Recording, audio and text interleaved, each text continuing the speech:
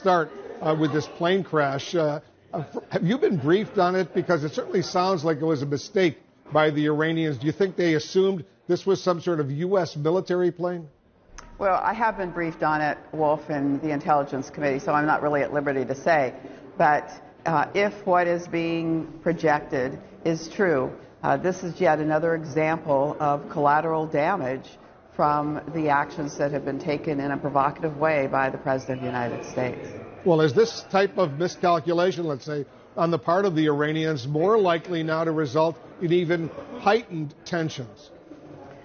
I would say that the continued saber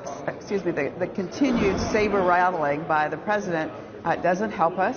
I also feel strongly that by taking out General Soleimani, that did not somehow rid us of any of the planning that the Iranians would be doing, or that the Shia militia that is throughout the region is also engaged in doing. And we also have the leader of the Shia militia who was assassinated as well, that may be the subject of some efforts to seek revenge.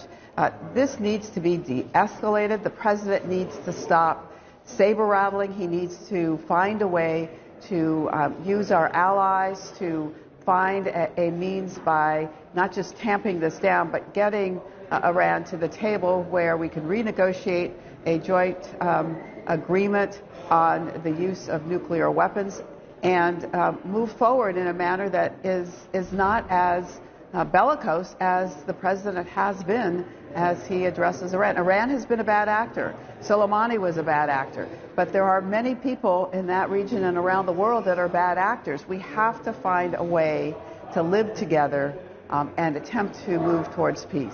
Very quickly, because I know you've been briefed, and I wonder if you could tell us, we know that the U.S., the President deliberately ordered the killing of Qasem Soleimani, the top Iranian general, but he was with Abu Mahdi al-Muhandis, the top pro-Iranian Iraqi Shiite militia leader. Was the U.S. deliberately trying to kill him as well? I can't speak to that. But we do know that they're both dead now as a result of U.S. action, and it is more than provocative. And we have seen what the Iranians did in terms of attempting to bomb our bases in Iraq with no casualties, which is really just very lucky. We have about 65,000 service members and diplomats in that region right now who are all potentially at risk. And this is not the time to continue to try and wave a red flag in front of the Iranians or the Shia militia that clearly were disturbed by the fact that they lost 50 of their service members and others when we bombed them late in December. Well, do you think the Iranian-backed Iraqi Shiite militia are going to seek revenge for the killing of their leader?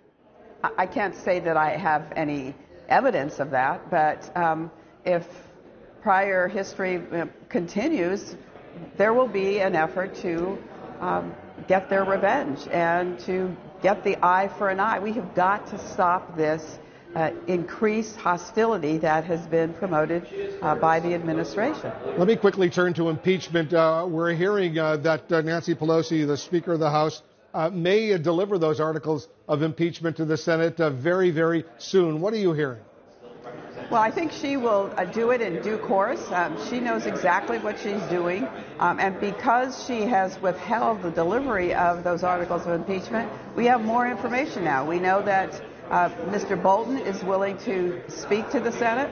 We also know that the Center for Integrity and has received emails that were highly redacted, and then subsequently found out that they were in fact very significant as it relates to the impeachment issue. Again, we're seeing a gross cover-up by the administration. We can't allow that to continue.